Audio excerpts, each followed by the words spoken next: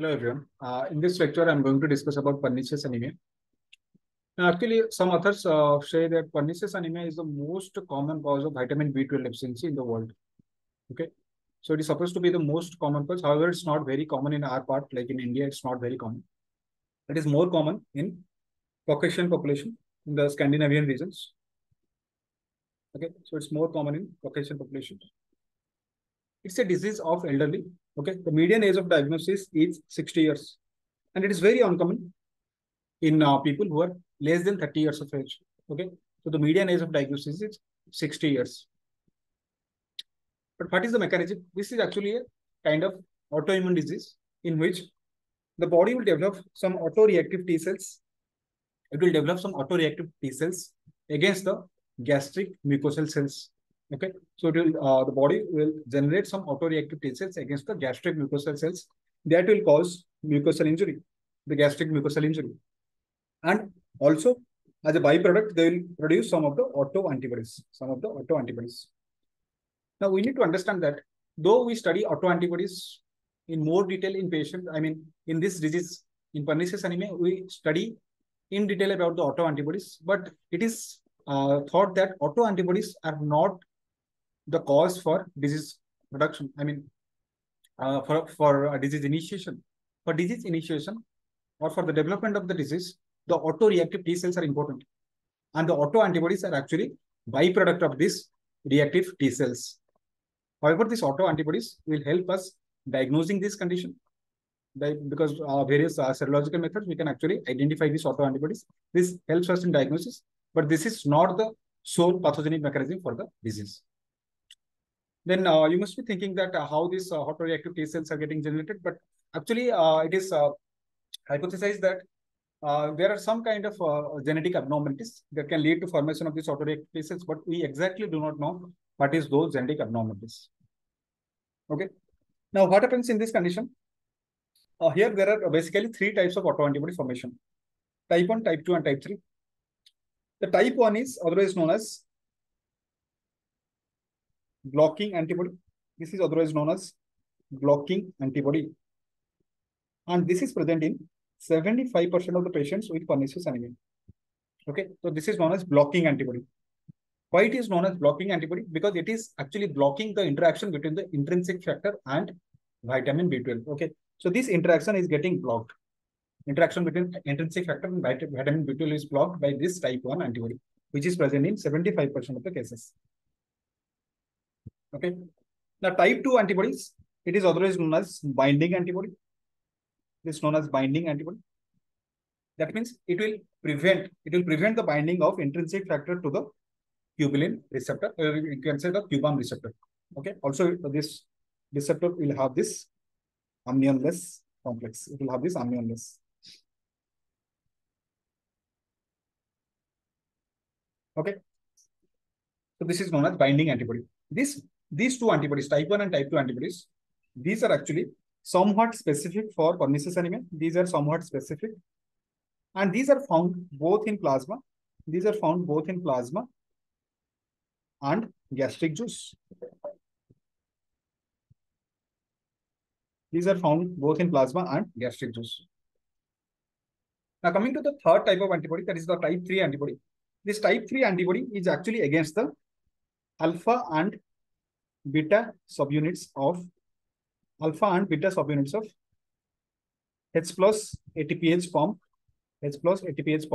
that is present in the parietal cells.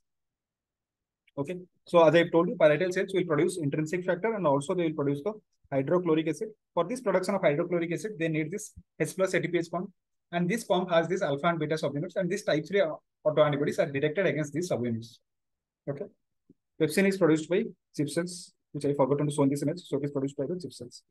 Anyway, so type 3 antibodies are against the parietal cells.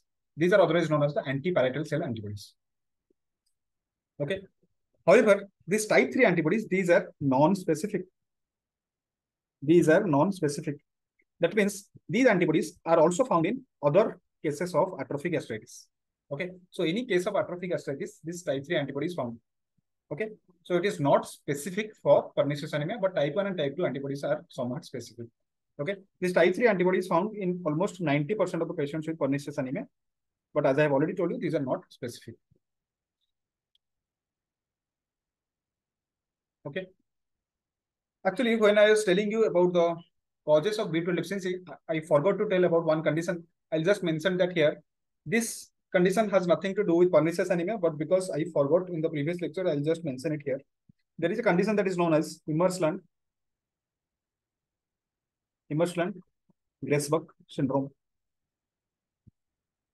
Imerslund-Grasbeck syndrome. Now, what is this Imerslund-Grasbeck syndrome? This happens because of mutation in this amniolase, okay, or you can say AMN. Mutation in AMN gene or amniolase gene. This is an autosomal recessive condition, and this is associated along with vitamin B12 deficiency. This is associated with non-specific proteinuria.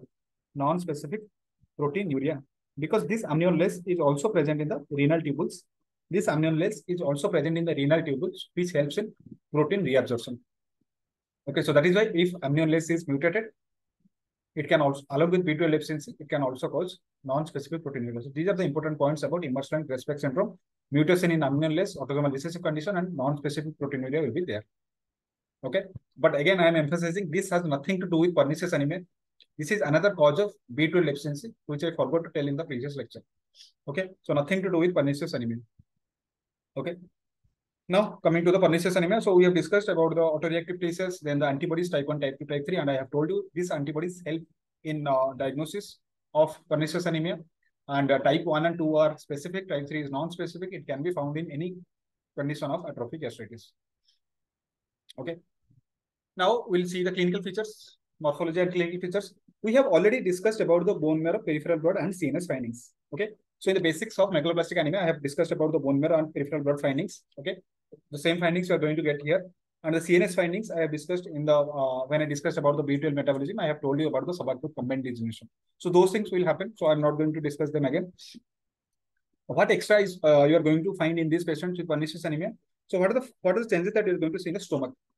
Okay. So as I have told you, there will be atrophic gastritis. So there will be gastric gland atrophy.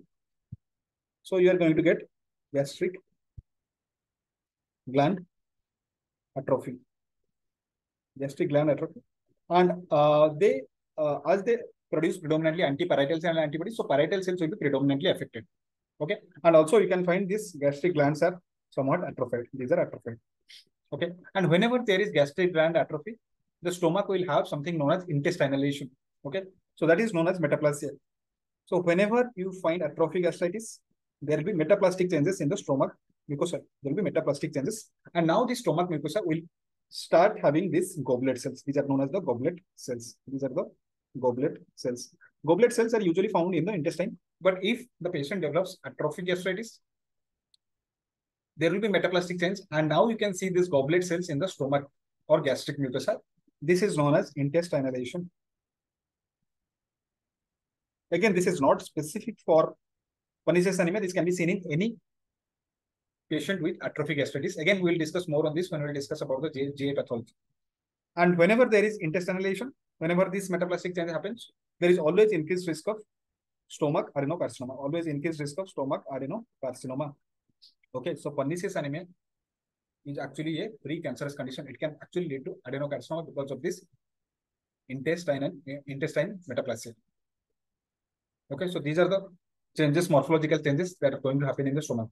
And again, there is one more morphological change, which is very important to remember here.